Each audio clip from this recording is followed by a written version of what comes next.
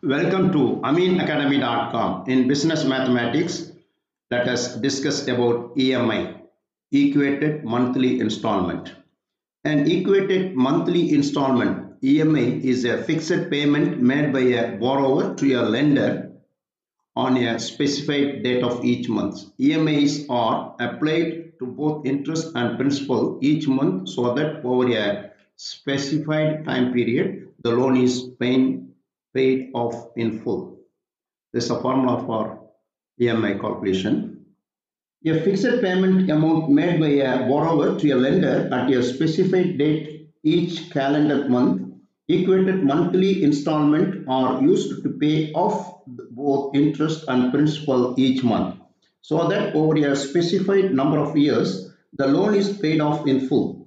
With most common types of loans such as real estate mortgage, the borrower makes fixed periodic payment to the lender over the course of several years with the goal of repaying the loan.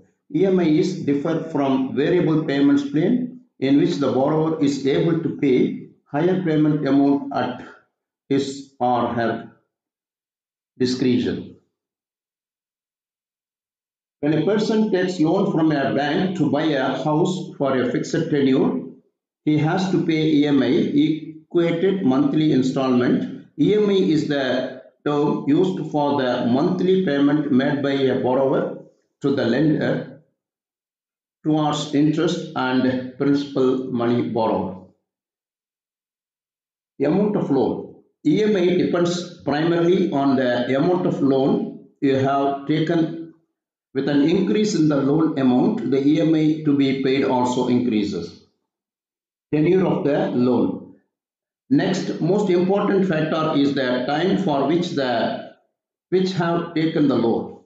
The EMI decreases with the increase in the tenure of the loan, but one should understand the increase in tenure means that you will have to pay more interest to the bank because payment of time is longer, so you have to pay more interest for every tenure. Since you will be having an outstanding amount against you for a longer time, you will have to pay some extra for taking more time. Complete your loan as soon as possible. For a longer tenure of loan, one has to pay more interest. So one should plan prudently and pay back the loan as soon as possible. Now let us do an example problem to understand this concept very clear. Look at here. Mrs. Geeta borrowed rupees 4 lakhs, purchased a machine for the factory by EMI scheme. She accepted to repay the amount in 5 years with 8% per annum interest. Find EMI amount. Look at here. Here, first we'll write the given things. The principal P borrowed is 4 lakhs. 4 lakhs rupees. Rate of interest is 12% per annum, which is equal 12 by 100, 0.12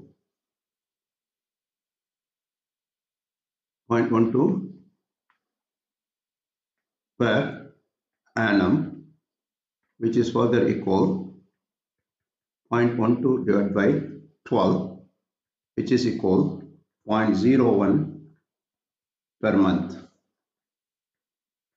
This we need for the calculation R. Now N equal tenure in month. Tenure in months. Here she borrowed a loan for 5 years. That means tenure month is 5 years into 12, which is 60 months. That is 60 tenures has to repay. Now EMI formula, equal monthly installment payment is equal to principal into R into 1 plus R power n over 1 plus R power n minus 1. This is a formula for EMI calculation. Now we'll apply the values here. P equal 4 lakhs rupees. R is 0.01 into 1 plus R is 1.1 plus 0.01 power 60 over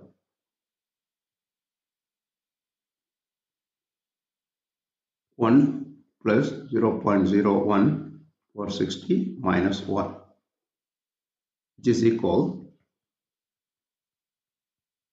4 lakhs into 0.01 into 1.01 power 60 over 1.01 60 minus 1, which gives approximately, by using calculator, which gives rupees 8,896 approximately. EMI per payment is, that is EMI is equal to 8,896 he has to pay. Here note the point. Now she has to pay 8,896 EMI for 5 years. 5 means 60 months. Therefore, if you multiply 896 into 60, which gives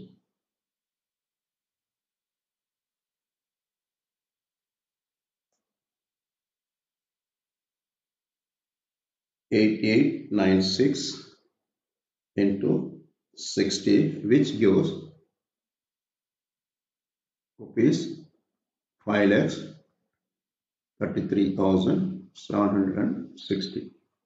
So she took a loan for lakh, but she has to pay 5,33,760. Therefore, interest